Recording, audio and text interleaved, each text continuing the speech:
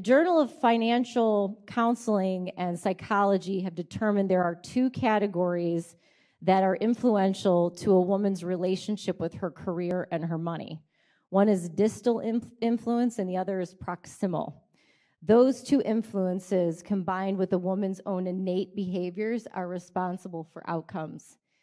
Distal influences are things like socioeconomic background, social peer relationships, cultural underpinnings. Proximal things are closer to you, like your attitudes, your values, your belief system that are steeped in family tradition and circumstances. Be very aware of your social and cultural underpinnings when you're making decisions about your career and your money.